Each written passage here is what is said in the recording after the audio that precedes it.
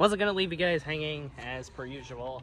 All I do is work or DoorDash, or if I'm not doing that, I'm at concerts. So, for Alex Bowman, finally! Whee! Man, it almost went up to the fucking tree.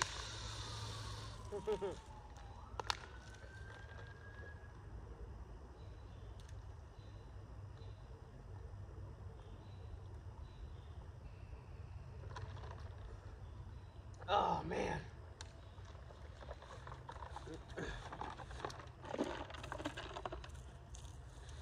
Alright.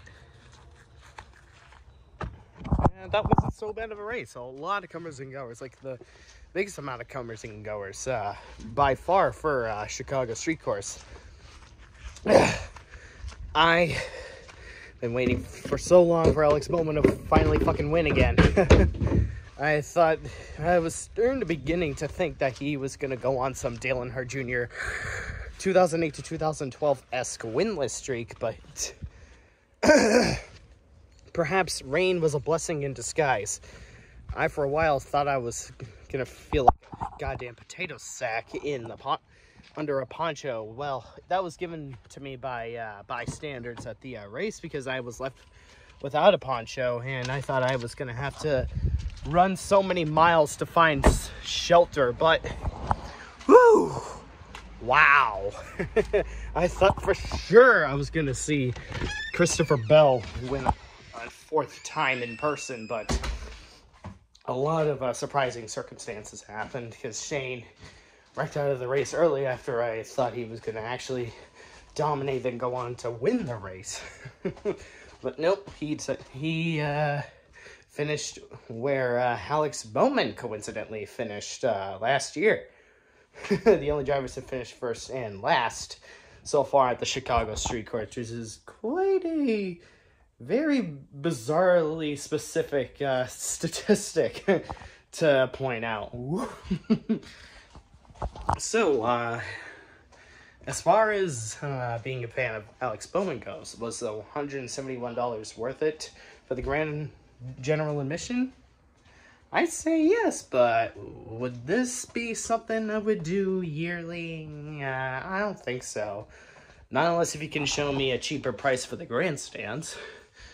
Because if Chicago street course isn't going to have scoring pylons for the people at the grand admission, or the screens for the fans in the grand admission, general admission, unless if they have fans right next to them watching the stream of the race, like that one dude next to me, then I don't really think this is worth it that much.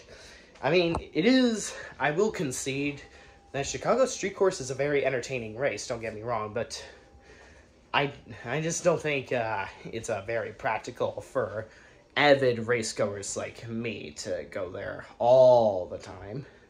I mean, why exactly would I want to pay $171 for general admission with no scoring pylon or TV screen unless if I have fans right within spitting distance from me, when I could just go expend like $55 to see some of the best vantage points at, say, Martinsville, or even Charlotte for that matter, or even Darlington for that matter. Then again, this is a city, so they're obviously gonna overcharge you out the assholes with an abundance of fucking fees. But as far as this race goes, there were definitely givers and takers. Even fucking Joey Hand, of all people, was leading a few laps. And really, Alex Bowman, that was the last thing I ever expected, was Alex Bowman snapping his winless streak right in front of me. But, you know, despite some of the critiques I may have for the Chicago street course, I will say that at least they picked a beautiful spot for this course design instead of just somewhere in the middle of the rusty industrial areas. They picked a central park area part of the city, or something that's akin to Central Park. But yeah, this is my third time. My third time seeing Alex Bowman win. Third time. As far as the current lineup for Hendrick Motorsports goes, I've now seen them win more times than any of the OGs.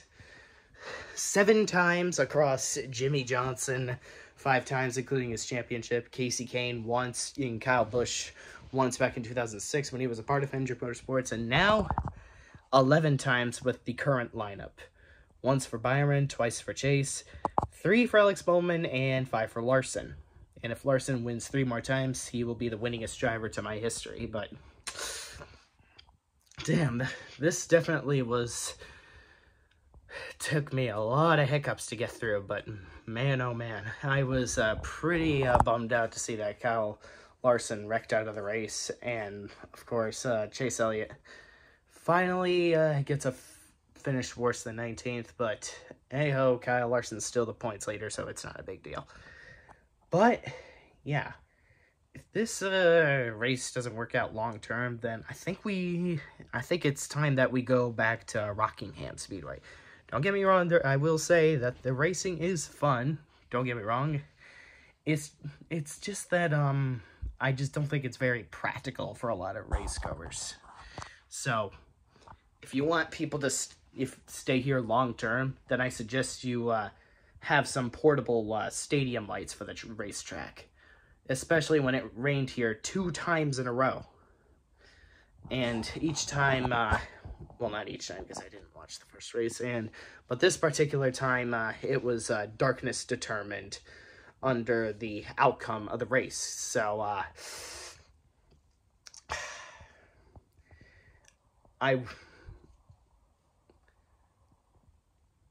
because, like I said, if you want this track to stay long-term, then I think you should really take my words very seriously.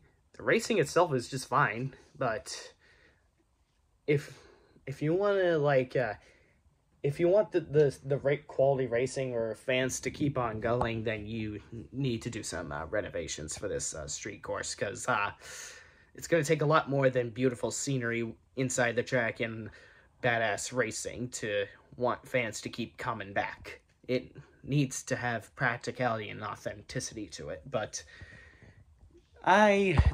despite me feeling like a potato sack under the scoring pylon, and how I sadly lost my water bottle because the security checkpoint is really, really peculiar, I still had a fun time and enjoyed myself, and couldn't have felt more triumphant for Alex Bowman prevailing at Chicago. How much you want to bet that even if Chicagoland was still on the schedule, he probably still would have prevailed?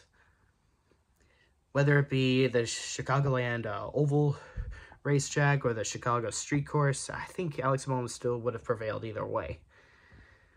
Well, nevertheless, this was a fun race, don't get me wrong. I just wish there were scoring pylons and, well, the TV screens so we could keep up with the race. I mean, fucking hell. When I was at Road America, at least there was a TV screen for both me and my buddy Chandler to keep up with, so our brains wouldn't be lost in oblivion or have to rely on people right next to us that are watching the stream of the race. But yeah, I think I've gone long-winded long enough. But nevertheless, hell fucking yeah, Alex Bowman. Go Hendrick Motorsports. Go Kyle Larson. Go Chase Elliott. Go Byron. Go Bowman. Couldn't be any more happier. And 2024 has been kicking a lot of ass, both in terms of the NASCAR season and my personal year. And I hope it continues to kick all sorts of ass, no matter how hard the steel is. Like I said, the racing was indeed top-notch, but I think it still needs some work for the race fans, so they can have a more satisfying experience. Oh yeah, and provide shelter in case if it rains or thunders.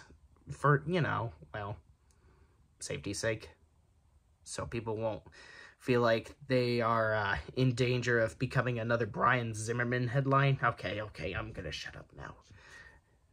See you later, everybody.